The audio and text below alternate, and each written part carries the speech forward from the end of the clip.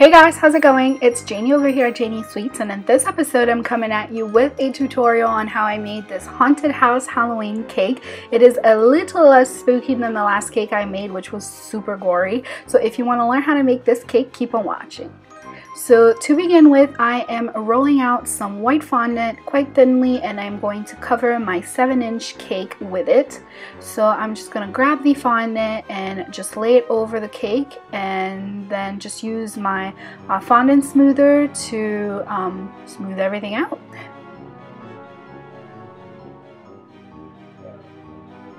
Do your best to not have any seams on this cake because you're going to paint over it, so definitely make it smooth, or as smooth as you can, and then just pop that out of the way so that you can get started on your board.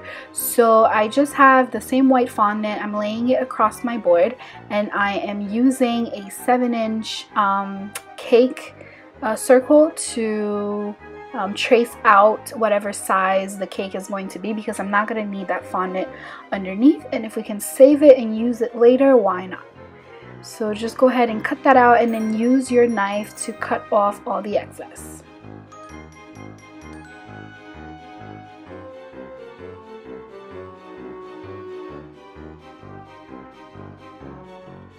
Once that's done, take your cake and then pop it right on top of the circle that you cut out, and then you're ready to decorate. Now for my inspiration, I found these mason jar decorations on Google, and this is what I'm going to use to decorate the cake. This is the theme that I was going for. So I just have some pink airbrush food color in my airbrush machine, and I'm just going to spray the bottom of the cake, and then using some purple I am going to spray the top.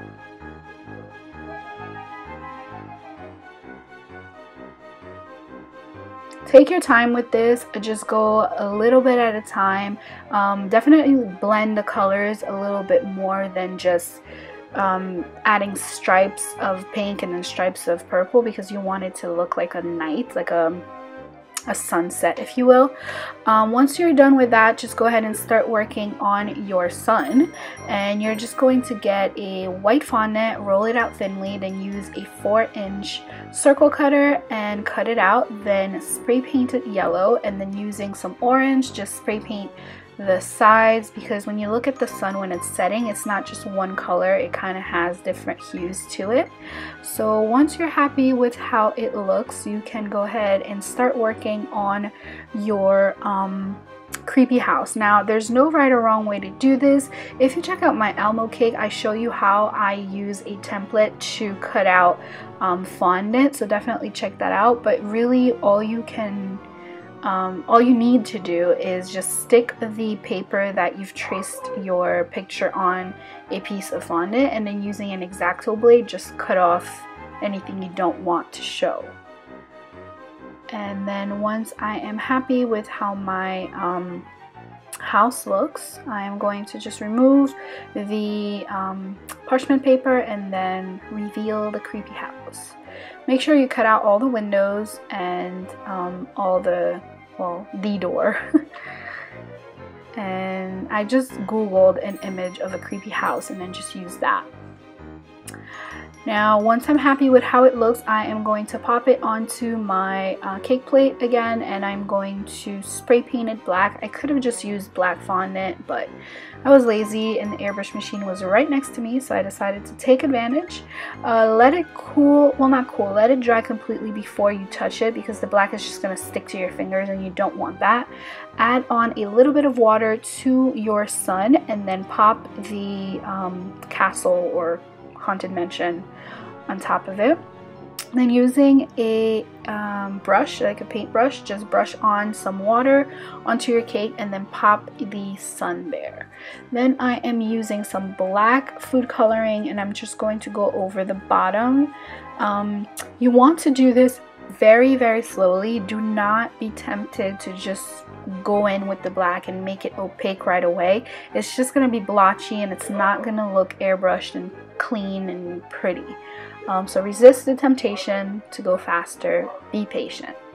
So now the fun part begins. I was seriously freaking out over making this, but once I got started, it actually was so easy to make. Like, I couldn't believe it. These are the branches of my trees, and all I'm using is a very, very thin brush, and I'm just going to use that to kind of make the branches of the tree. So I'm just dipping that into just straight up black food coloring that I've diluted with some vodka, and then I'm just making squiggly lines. And that was my tree. So there's no right or wrong way to do it. If actually it turns out crazy and looks creepy, the more the better. I mean, you could just say that you wanted it to look that way and no one will know. So just go ahead and make your tree trunk and then continue putting branches until you're happy with how full the tree looks. You don't want it to be super full because you want it to look dead and kind of, you know, all the leaves have fallen off of it pretty much. So take your time and make it however you want it to look.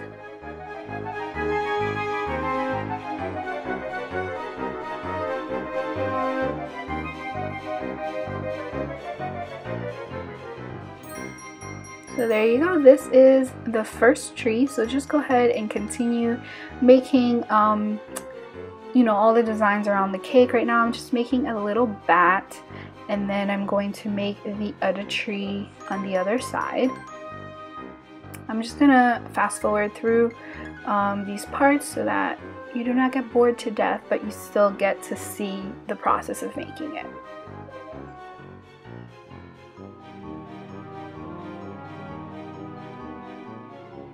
I originally wanted to leave it with just these two trees, but I mean, once you get started, if you know anything about decorating, like once you get started, the artist in you just want to keep going. So I decided to add some mountains, and this is what mountains look like in my head, guys.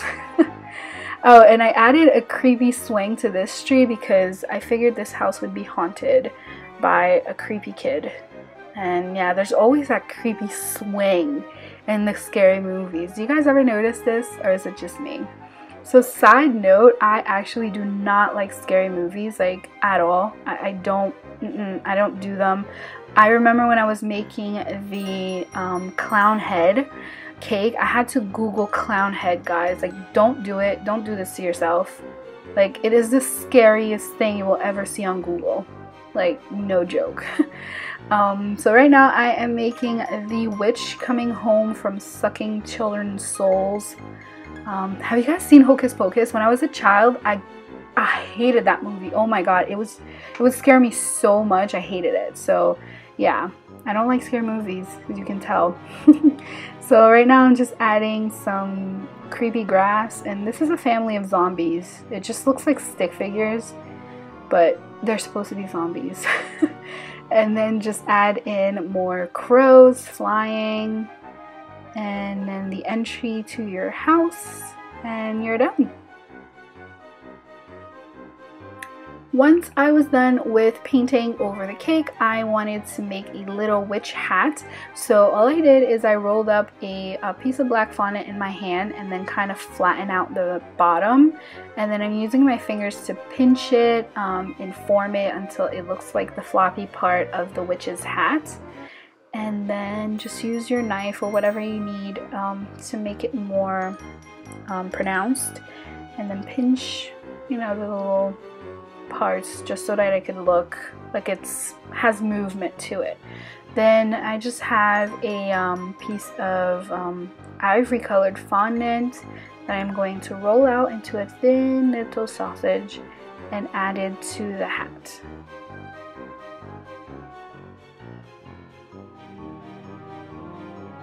Then I'm using my paintbrush to make the little buckle.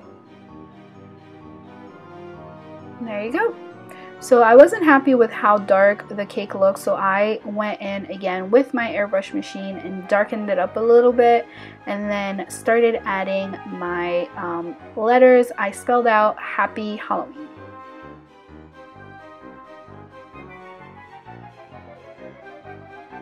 Now you can use whatever letter cutters or fondant tools that you have, but I had these molds that were kind of like Halloween or spooky letters. I'm going to link it for you guys below if I can find it again, because I bought it a really long time ago, but this is what it looks like.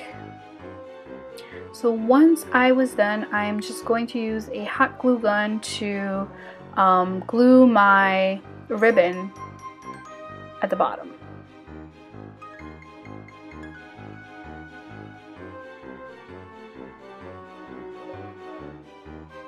Now once my ribbon was glued on, I'm just going to cut off the excess, and then there you go. This is the final result, guys. I really hope you've enjoyed this tutorial. If you did, please don't forget to give this video a big thumbs up so that I know you did enjoy it, and share it with all your friends and family. You definitely can interchange the colors. I've seen it with blue and black, like for the sunset, so it'll look pretty either way. So anyway, check out my last video, you guys, if you click on this annotation right over there. My socials are @JaniesSweets. You can find me on Instagram as well as on Facebook, and subscribe to the channel if you haven't done so, because lots more videos are coming your way. Love you guys. I'll talk to you next time.